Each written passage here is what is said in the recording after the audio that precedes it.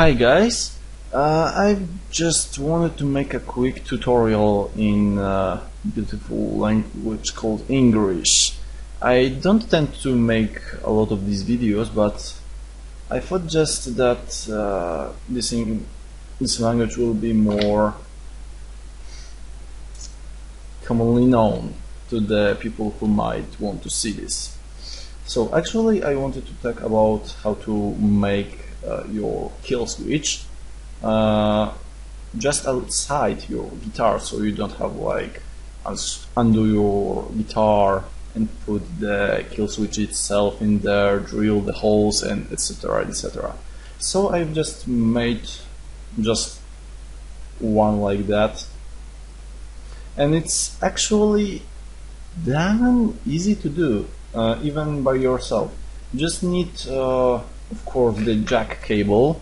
In this case I can show it to you on the stereotype, but in guitars you have only the mono signal one, and you need to have this kinda microwave switch.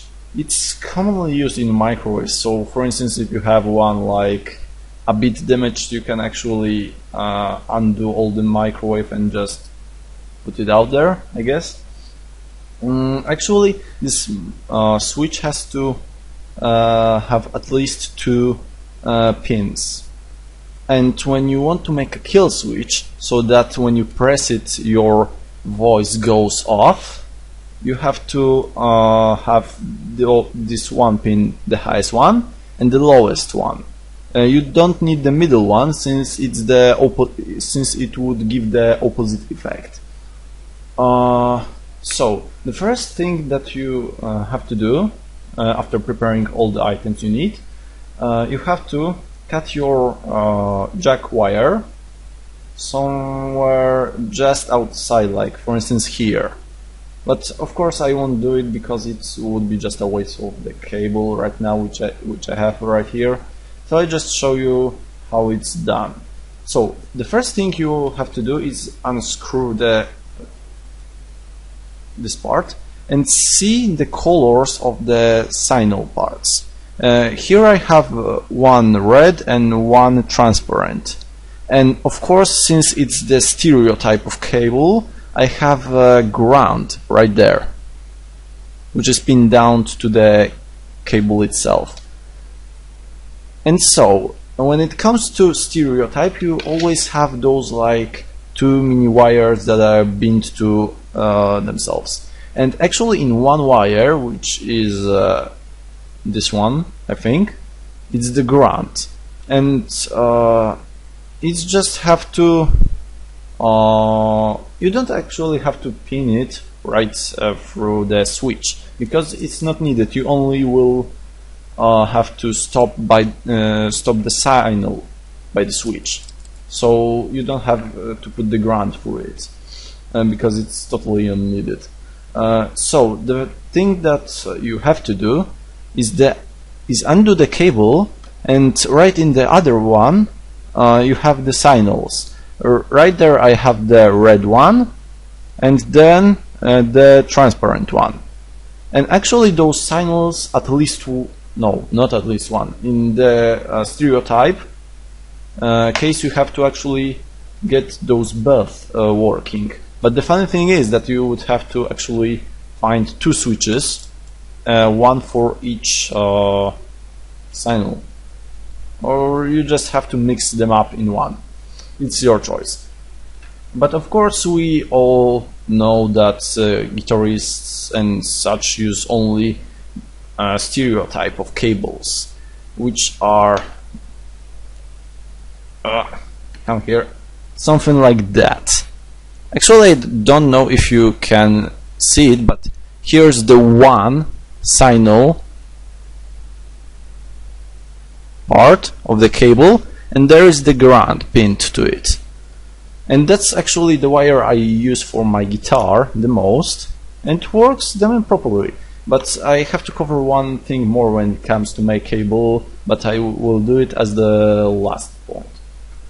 So what you're gonna do in case of guitar cables and such you want to use, you you always will have a look right just right here.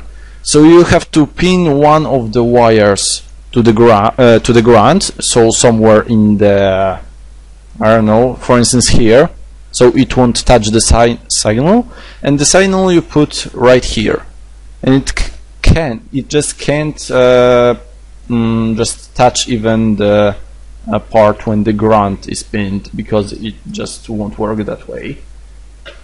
And the same is with the switch. You put one signal part on the one pin and the other part on the other switch. It doesn't matter which side of the cable you're putting in what pin, because it just breaks the signal whatever it comes from. It just stops the electrical circuit if you actually press it.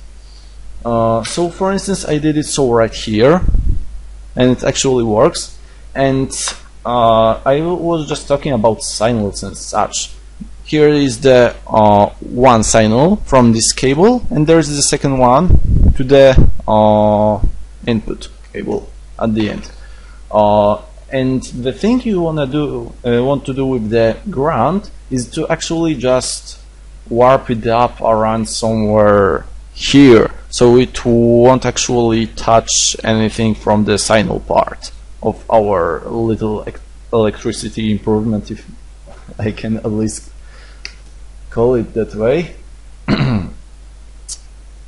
So, and it's basically like that, and it actually works properly. But as I said, the last thing you have to do to make it work really like you want is to have this to actually put on the wires, because I don't have this one on my cable, and it actually catches some noises from the background, so it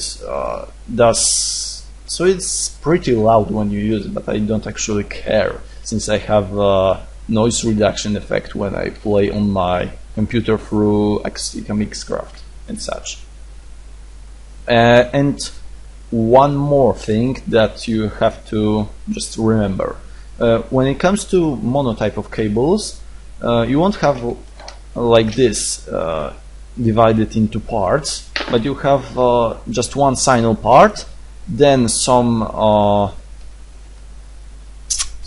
plastic that covers the signal wire, and then you have the ground to warp it all around the aluminium that is made for what was it called?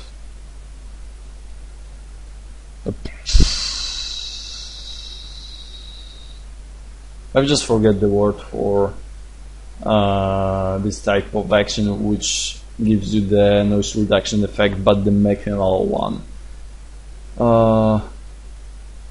Anyway, so you just have to undo your cable with a knife, and then put the signal part just right here, and then the ground has to just be put the other way around, so it won't touch the the cable. And it's just like that. And I actually show you some demo of how it actually works.